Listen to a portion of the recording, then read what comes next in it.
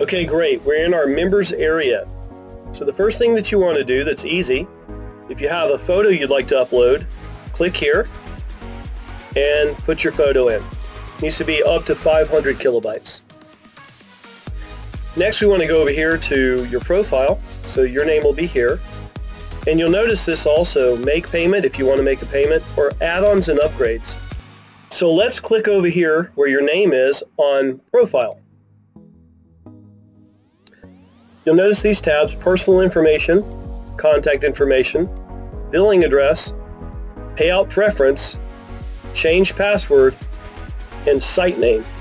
Your username is used to log in. It can never be changed.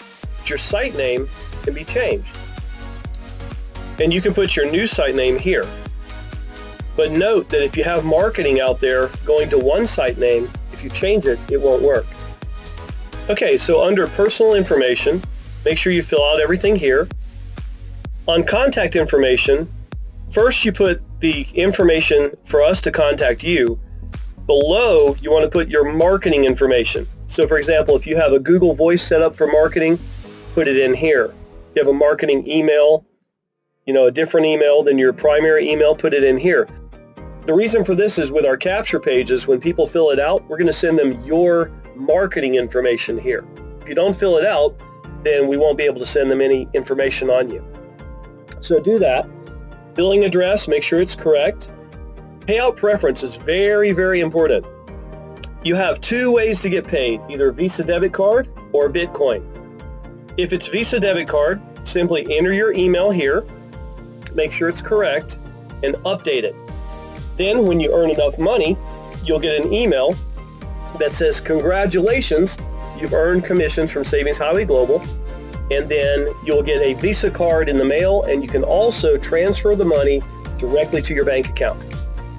If you choose Bitcoin, then be sure to put your Bitcoin wallet address here, make sure it's correct, and then put all this information here as well so we can pass this data and make sure it's the right person. And then click Update right here. Here's where you can change your password, and here's where you can change your site name. So that is all that it takes to set up your profile, and you're ready to go. One more important point. Under personal information, you must enter a social security number, a tax ID number, a ITIN, or if you're in another country other than the United States, then you need to enter some government-issued ID number. Without doing this, your commissions will not be released.